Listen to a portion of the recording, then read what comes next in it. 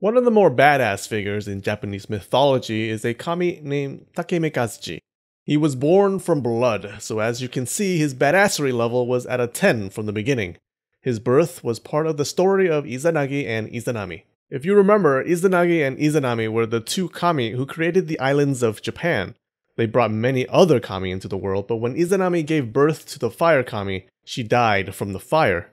Her husband, Izanagi, filled with grief, beheaded his own child, the fire kami. Afterwards, the many drops of blood that dripped from his sword created a bunch of kami, one of which was Takemikazuchi. Much later, Amaterasu, the sun goddess, orders her grandson to descend to Earth and pacify Japan. Her grandson was called Ame Nigishi Kuni Nigishi Amatsu Hidaka Hikoho no Ninigi no Mikoto. He's also known as Ninigi, but what's the fun in that? While he was conquering Japan, Ame Nigishi Kuni Nigishi Amatsu Hidaka Hikoho no Ninigi no Mikoto runs into a problem. The ruler of the land of Izumo, a kami called Okuninushi, refuses to submit. Amaterasu then sends our hero Takemikazuchi down to resolve the issue because he is an excellent debater. Just kidding, he's good at f***ing shit up with his sword. We don't see much description of his sword, which is fine. If you've seen the other videos in this series about famous weapons of Japan, the point is to tell the stories surrounding legendary weapons instead of describing the actual weapons themselves.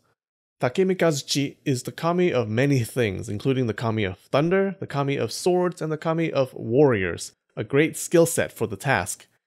He confronts Okuninushi, the ruler of Izumo. He uses a great negotiation tactic that we can all learn from. He sticks his sword on the ground with the blade pointing straight up, then gets up nonchalant and sits cross-legged on the point of the sword.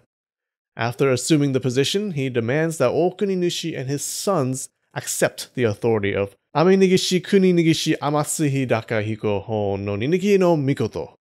Seeing Takemikazuchi's display, Okuninushi and his eldest son are like, "Holy, what the Jesus, okay, we give up."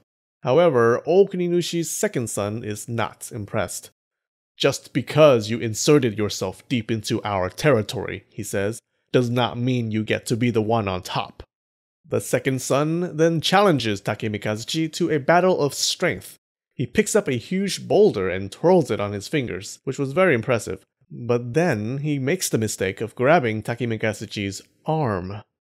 In response, Takemikazuchi changes his arm into ice, then into the blade of a sword, causing the second son to panic and recoil. Takemikazuchi then grabs his opponent's arm and rips it off and throws it away. Boy, that escalated quickly. This fight is significant in that it's the legendary origin of sumo wrestling. Apparently, the hand-to-hand combat somewhat resembles what modern sumo wrestlers do. Of course, the sport did away with the arm-ripping part at some point, because unions. After his son's loss, Okuninushi gives up his rule over Izumo. Izumo itself was pretty important. In mythology, the entrance to the underworld resided in Izumo. Yes, the same entrance that Izanagi entered looking for his dead wife. In actual history, historians think it's likely that Izumo was a powerful state that once rivaled Yamato, but was eventually subdued by Yamato.